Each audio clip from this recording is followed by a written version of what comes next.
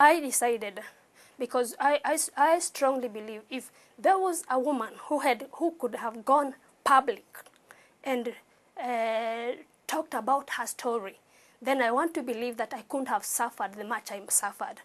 But that's why I've decided that I'll go beyond our African traditions and go public, tell a tale of my story, and reach women, especially at the community level, educate them on the dangers of giving birth at home and the dangers of not attending going for the antenatal cares. Yeah, so I do that. I reach women, I train them, yeah, concerning the very issue.